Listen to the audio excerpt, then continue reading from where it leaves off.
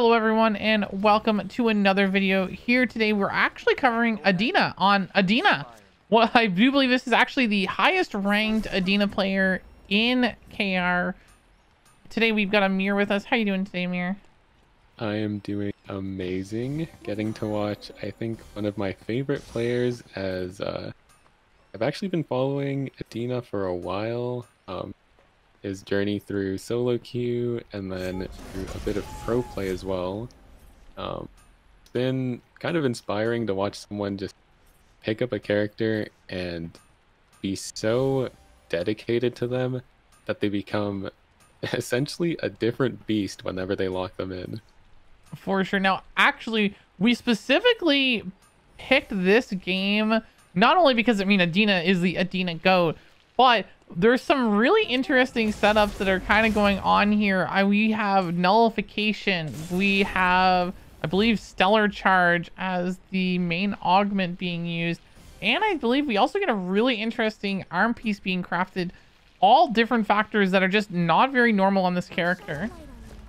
Yeah, and it leads to, I am going to hope, a very interesting game to watch, because we don't see too many people doing things that are off meta. It's kind of like, you know, one person figures something out and then everyone starts picking it up. But when you are, I guess, the best at your character, you have to be that person figuring it out. Well, exactly. I think at this point here, as being the top player, this is going to be a build that's either going to break the mold and we're going to start seeing a lot of people doing and copying this build, or you know what, it was another experimentation and we'll be moving on and working on something completely different the next day. We're excited to see how this goes, because I mean the results look really well. And an interesting thing too is that we've got a triple range comp, which Adina works really well in, so we'll probably see some really interesting fights and play styles here. We also have a bit of a double-ish support comp, as Adina does have a bit of supportive capabilities in her kit, and we do have the Johan as well with an AR ISOL. He's going to be having the game of his life. Oh, for sure. Now, to just kind of go over a bit of Adina. Adina here can be a bit of a confusing character, but her first ability passive, Stargazing, makes her have celestial signs, and they're used to alter the effect of her skills. And casting a skill consumes Adina's currently selected celestial sign. You can actually see these right under her mana bar. Once all the signs have been consumed, Adina enters a state of stargazing, which refills all of the empty slots with new signs and increases her movement speed, which is really useful for kiting. Next is her Q, Luminary. She launches a sphere in a targeted direction, dealing damage to an enemy hit. Now, based on which one you choose, so if you choose Sun, it does increased damage. If you choose Moon, it stuns the target on impact.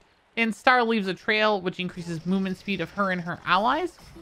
Now, the mechanic that we didn't talk about is conjunct. So once you have two suns, so if you have two of the sun icons aligned, she will get a sun conjunct, which will cause her to fire a larger sphere, dealing massive damage and burning enemies. Her second skill, W, as Astral Trine. This creates a triangle at a target location, dealing damage to enemies hit. If it's the sun, it deals increased damage. Moon stuns, and Star gives allies a shield if they're hit. The Moon conjunct makes it so that when she has two aligned moon symbols, she draws two triangles instead of one, and each deals damage. The first one stuns, and the second one will slow. Her E, Faded Horizon, she'll mark a target and deal damage to them, and then a celestial body will descend upon the target, dealing damage to enemies in range. It does not deal damage to allies, but the celestial signs for this sun increases damage. Moon stuns the target on impact, and Star will actually fall a little bit faster and heal an ally. The Star conjunct for this one will make it so that when the comet actually lands the ground, it'll leave a nebula, healing allies within the circle. And lastly is her ultimate, Celestial Prophecy. So all this really does is this allows you to swap between your signs. You'll notice there's a sign on the far left. That's a saved sign that you can swap between with the current most active sign. And it also allows you to cast your conjunct skills. And there can only be one conjunct skill cast per cycle.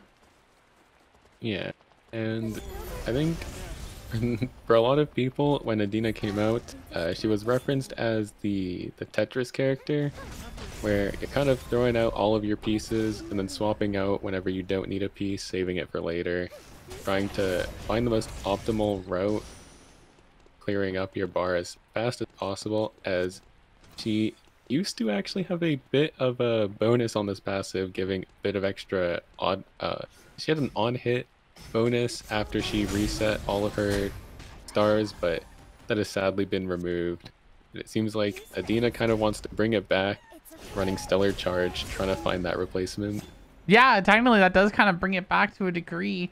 But the main thing too also is like, you know, a lot of what I read about with Adina and her abilities, kind of a bit of a mouthful, might seem like a lot to her, but her character actually, once you start playing her, becomes a lot more simple. It's usually what a lot of Adina players classify it as is counting. I believe a lot of them say, if you know, you can count up to 2, you can play Adina. And the main logic behind it is a lot of times you're just kind of spewing out all of your spells at once to kind of set yourself up. So you're usually going something along the lines of, if you wanted like a moon conjunct, you would press like your Q or your E, and then you'd probably press R to switch to your moon, and then you'd press your W for that, and then you'd finish off with your Q or E. Or if your moon was further away in the lineup, right? So the second last one instead of the third last one, then you could go and press Q, E, R, W instead. It's interesting to think about, but yeah, it's usually either you're pressing 1 button or 2 buttons before you press your R to swap around. Yeah, and a nice thing that I do think we forgot to touch on is that your conjuncts are actually treated as a separate cooldown. So if you wanted to use your Q with the Sun conjunct, if you press Q and you use the star, if you used like a star Q and you wanted to use the Sun conjunct, it is not attached to your Q cooldown. So it is a separate cooldown, meaning that you can use 2 Qs in a row, which you'll see sometimes. He'll throw a star Q and then instantly right after throw a Sun Q or something along the lines of moon into... You can go double moon, or sorry, moon into like Sun Moon or Sun W, and it's a lot of thinking about your character, just realizing what you need in the moment and looking to get that conjunct online. Yeah, exactly. I knew you're right. I did forget to mention that. Yeah, the conjuncts are their own separate things, so you don't have to. They don't share cooldown with the same Q. So if you press the Q, yeah, you can go QQ for a lot more impact there. We actually do see a bit of a fight coming out. He was able to just walk away from the yawn, as we did use the. We used our. Sorry, our. Nullification? I'm forgetting the name. Nullification, thank you. To get the bonus movement speed, and also our Q on start as well. Just making sure that we can get out, throwing our W on ourselves so that we got a shield as well. And it's small things like this. If you just don't use nullification in time, or you don't use your star Q, then that yawn might have the opportunity to just get on you, and then you're on the floor. Fight looks completely different than this, but because he knows what his character wants to do, where he wants to play, maybe walking a bit too far up into a bush, but knows he can just walk away if he needs to. Well, yeah, I think the thing is that because they're triple mage at this point, or triple range, they kind of, one of them has to be sort of the sacrifice. And I'm really impressed with the fact that that fight looked so clean, even though it should have been such a terrifying fight for them, where a double melee team dived in from a bush. Yeah, and we see even in this fight, like, playing against double melee and a ranged, we're kind of playing in the Felix's range. He was just able to walk up, auto attack us, but it didn't matter too much, as we have 2 people on our team that can heal us, throwing a lot of Sun conjuncts with our Q, and then just pressing E on ourselves whenever we have the star, healing ourselves. Our Johann is healing us as well, and if the Felix walks a bit too close in the melee range of us, then he's also taking damage. Do kind of miss a few abilities on that boar, just a bit too far away, misjudging our ability range. But, Yeah. I know a lot of Adina players like to think that when you're learning this character, learn how to get to whatever junk you want as fast as possible. So a lot of them just start to focus on one and then keep moving from there. Just learn how to get sun online every time, keep doing sun, and then you move on once you know sun. Keep doing moon, and once you know how to get to moon, you keep doing star. And I think the only reason people do this is Adina meta does change the abilities you level, the conjunct you're going for. It changes with the way that she is balanced. Sometimes her W is really strong and you just need to be using moon often. Sometimes her E is really strong and you need to be getting to star as often. And a majority of the time your Q is really strong and you just need to be getting to sun. Exactly. Plus also, I mean, again, this character is very muscle memory. She feels really overwhelming and complex for the first couple hours of playing her. But once you start getting muscle memory of being comfortable with her buttons, it becomes that, right? So if you simplify yourself and you're only going to go for certain conjuncts, it makes it much easier until eventually you can become a master, kind of like Adina here, where, I mean, half the time we're seeing them throw different combinations just to get a specific conjunct that they want at any time, because if you know what your button combinations are, you can always do that. But early on, you do just kind of want to be comfortable throwing out all of your abilities as fast as you can to just get through that gaze, so you get your movement speed and you can get your next conjunct right away. Yeah, and it actually, thinking about this, we're playing Emerald Tablet Nullification. We are playing movement speed Adina. We're going to be zooming across the map really fast. Just throw our star Q, hit people 3 times, nullification, and we're going to get so much movement speed, I don't think anyone can touch us. Actually, what I'm curious, yeah, the movement speed's crazy, but what I'm curious about is the stellar charge, like, what does it do to our cooldown? Because, oh, we actually just used nullification to get movement speed to chase this guy. Yeah, well, it doesn't do too much for our cooldowns. I think stellar charge is more of a weave it in while we're playing. It's a decent amount of damage. Late game it can be hitting for like 100 to 200 damage every auto attack. And if we ever mess up, it is a very nice way to bail ourselves out, as like if we just don't use a conjunct, which sometimes does happen if you mess it up a bit too badly, then a lot of your cooldowns are just going to be like 5 seconds, 4 seconds. You're going to be waiting a bit too long. You just weave that auto attack in, and then now you have them all back up. Just start weaving them again and fix your cooldown. Oh, you know what? That is actually makes a lot of sense. That would explain a lot for it. Because I was going to say, the passive doesn't make sense, right? Because it doesn't...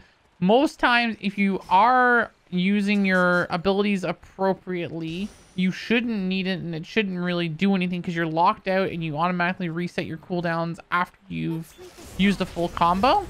But you're right, if you did technically mess up, or if you just, you know, didn't intend to use a conjunct for whatever reason, at that point, yeah, you can always recover yourself and getting yourself back into the fight by auto attacking.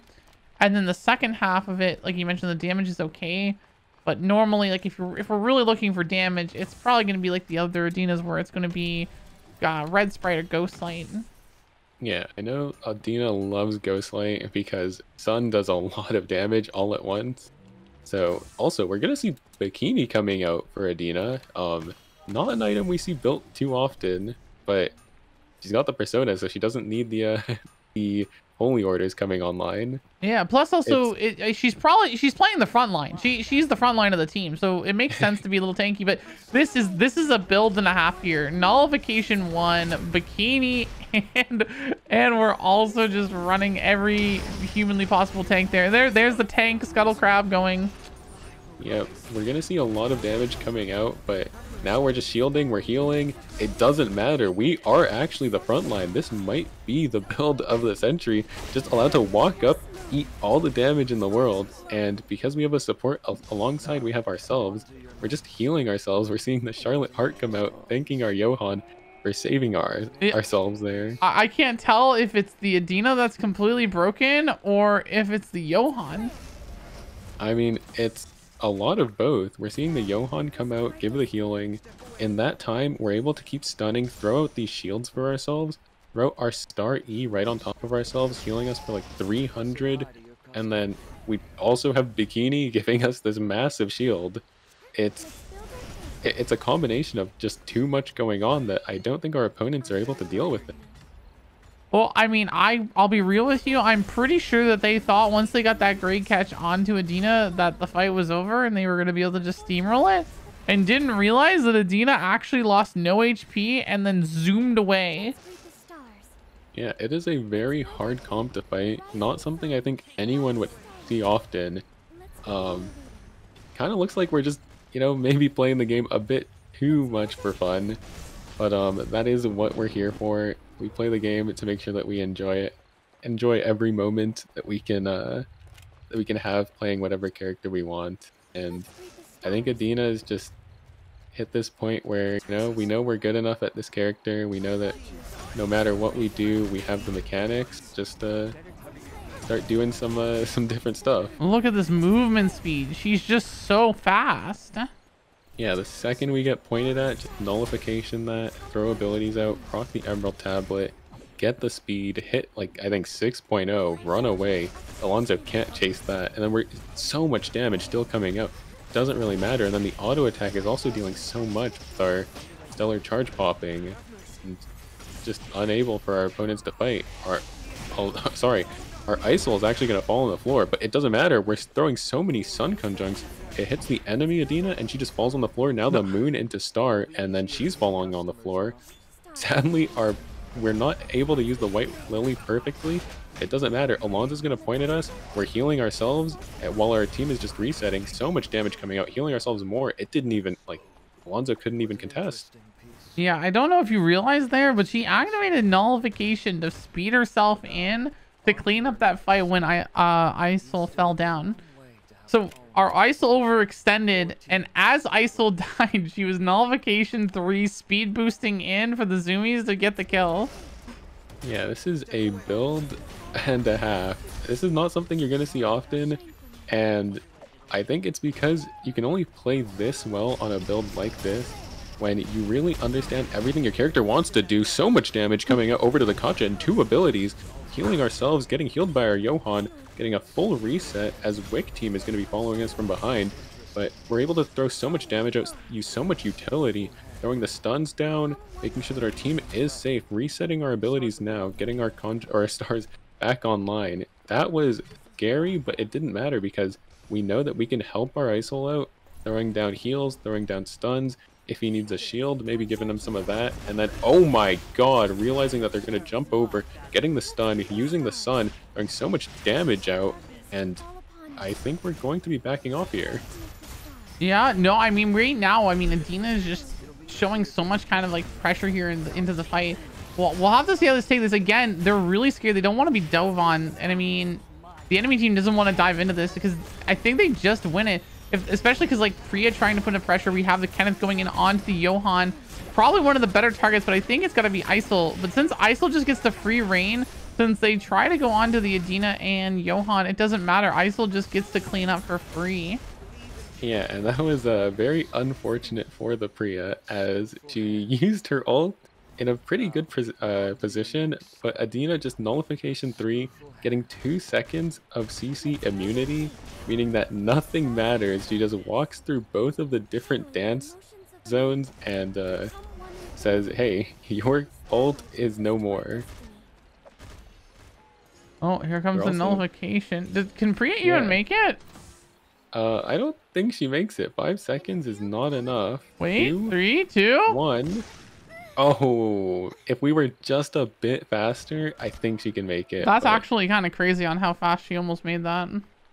I mean, Priya is known for her movement speed, and she is also in, this is the Strong Wind, which increases your base movement speed as well. As we see, our Adina's hitting 5.3 when she's walking with the current. I think it's 4.13 when she has nothing else, but our Adina also does have, I think it's 0.1 or 0.06 on our headpiece from Persona. One of the reasons I love Persona, you movement speed still. One of the few items that are not boots that give that. But yeah, we're gonna jump over, try and find the good positioning last fight. And I think we're probably gonna play it in a similar way where we're running up, tanking a lot for our team as we have an insanely big shield. Well, exactly. We just want everyone to be looking at Adina really at this point, because if Isol's not being focused, I think Isol just beats every single target here. And Adina is just so slippery with this movement speed. I honestly genuinely love this. I hope all of the Adina players that watch this start running this build. Yeah, and we see a lot of damage coming out. He got a stun over on the Hyejin, and then just throws a Sun Conjunct over while we're tanking all of the Alex damage coming out. It did not matter. We have so many tank stats. And yeah, now the Alex is gonna run over, completely ignores us. So I think he realizes that it doesn't matter what he does. Throwing out the Adina win emote mid-fight, knowing that this fight's over for them. And being left in the 1v1 against a rooted target. I don't know if we'll be able to hit anything on him, sadly. But throwing the moon, gets the stun, hits the W as well. Trying to predict the Hyejin taking the E, hits another moon, and then just throwing over a few conjuncts. I think we're going to be fine as long as we're able to get some of these health reset. Yeah, oh my god, using the moon stunning and then just using our D skill bursting him down. Yeah, no, absolutely incredible plays there coming from our Adina. Really just showing what this character can do as a carry mage as well as a support, and technically even as a tank in a triple range comp. I really hope you guys got some really good insight from this game, and we will see you in the next one.